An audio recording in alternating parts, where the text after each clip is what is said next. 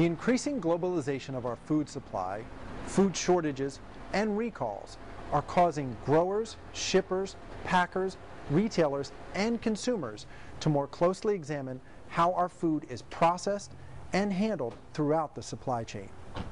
Hi, I'm Lou Sirico, and in this edition of the RFID Network, we're going to look at how RFID improves food safety and quality.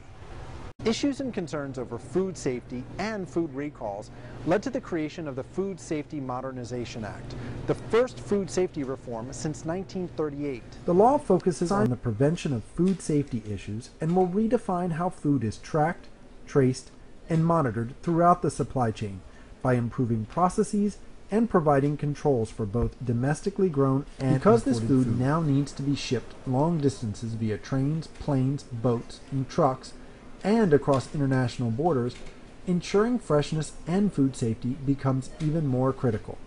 RFID addresses these challenges.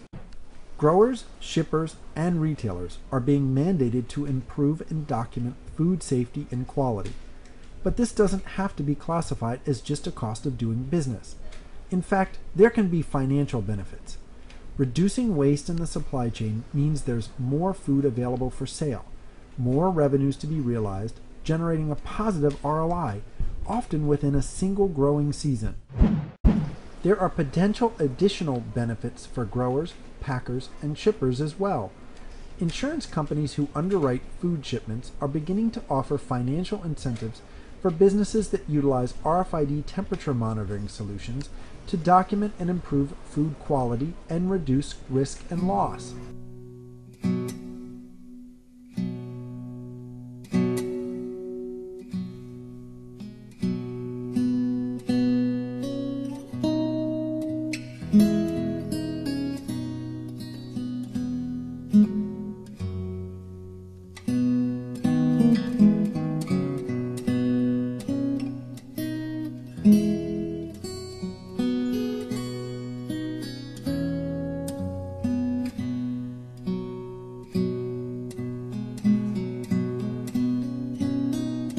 RFID technology will help customers realize where their exposure to loss is.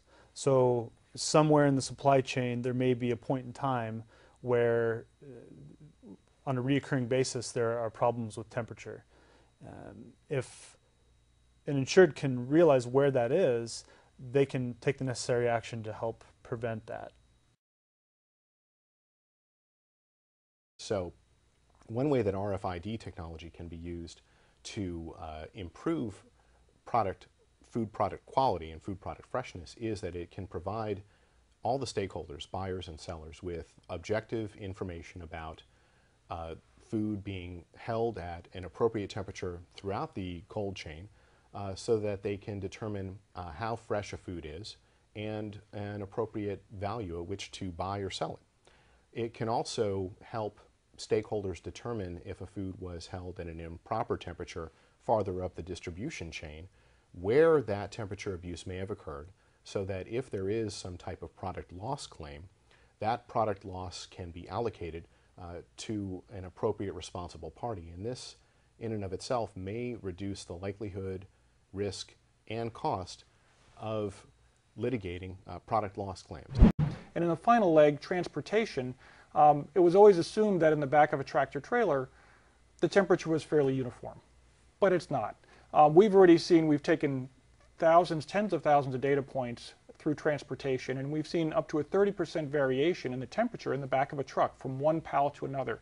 There are a lot of reasons for it, but you can't fix it. There's always differences in every piece of produce and how it's traveled. So the key is measuring that produce, that pallet or that box of produce, from the field all the way to retail delivery. And with that, you can fairly accurately tell the remaining shelf life.